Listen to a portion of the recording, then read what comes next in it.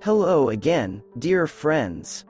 Today the topic is Belarus as always, and I will tell you about the actions that took place today on December 3rd. I will say right away that there was no special news, for sure everything is working and therefore there should be no accidents or events. Despite this, let's look at what happened. Let's go.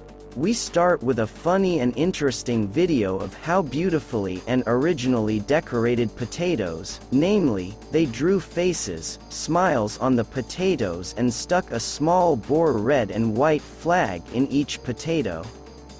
It turned out pretty nice and funny. Next, we have a video of the reaction of the security forces in the cordon to Lukashenko. On these frames, you can see various conversations and dialogues, where ordinary citizens are also present, then they run from the security forces, then they communicate something else. In general, you can find out and consider everything yourself.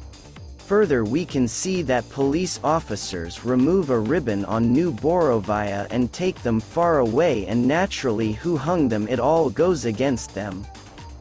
The final video for today is a video of how CEO Lyudmila Chekina talks about losing the status of the media. As a result, they will appeal this situation and protect their rights. Let's see what happens to them.